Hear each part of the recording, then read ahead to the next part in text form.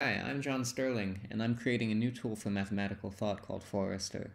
Forester is meant to be a medium for mathematical thinkers to accumulate and interact with an associative network of permanent atomic notes, like definitions, theorems, and ideas, and then assemble them after the fact into narratives that facilitate exploration, learning, and recall.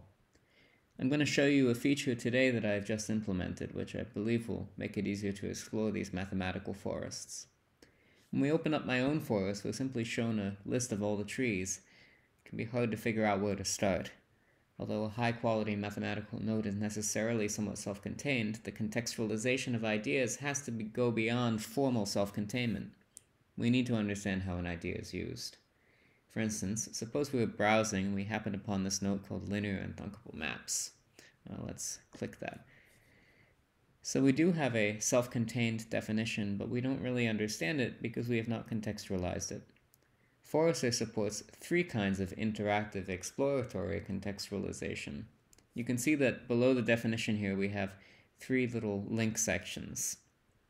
Let's see how they support explorers of mathematical forests to contextualize the ideas that they encounter. So in the context section, we have a single item called deductive systems. Expanding this, so we can actually click that open, expanding this will show the narrative context in which the definition of linear and thunkable maps occurs, in this case in a draft hypertext article on deductive systems. So we see here that linear and thunkable maps occurs inside this article, right after some notations and other definitions, and right before another definition that depends on it.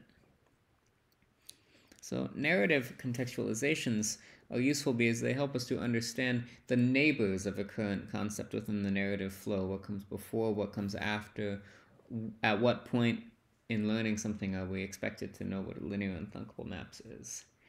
An important part of supporting narrative contextualization is that narrative contextualizations cannot be unique. Many narratives or linear or hierarchical structures can be imposed on the same associative mathematical network. For instance, one narrative could be an encyclopedia article, this looks kind of like one of those. Another could be lecture notes, and another could be a homework sheet with exercises interspersed.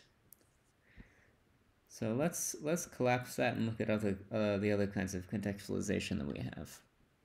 So next, in the related section, we can explore the concepts that the present note links to. We have cited the definition of deductive systems in the first sentence here, so we can expand that definition. So now here we have just the definition of a deductive system. The reason this is in this section is because we have a link here. And this is generated automatically.